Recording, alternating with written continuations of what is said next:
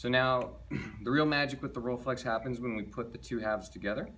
So for you, depending on how big you are, we're going to try it just by putting the Rolflex in what I call the number 6 position. That's the widest position. And then you're going to bring it down below your leg and open it like a clam, just enough to get around your thigh.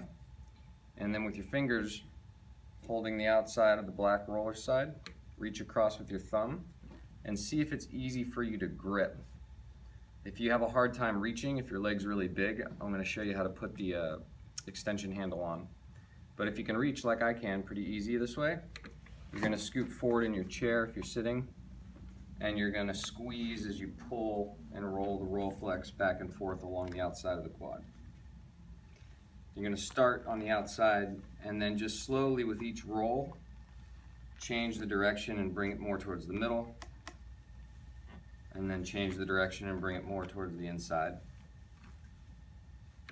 And you can repeat this for 30 seconds, a minute, pretty much as long as you can tolerate, and squeeze as hard as you can without it being so painful that you cringe.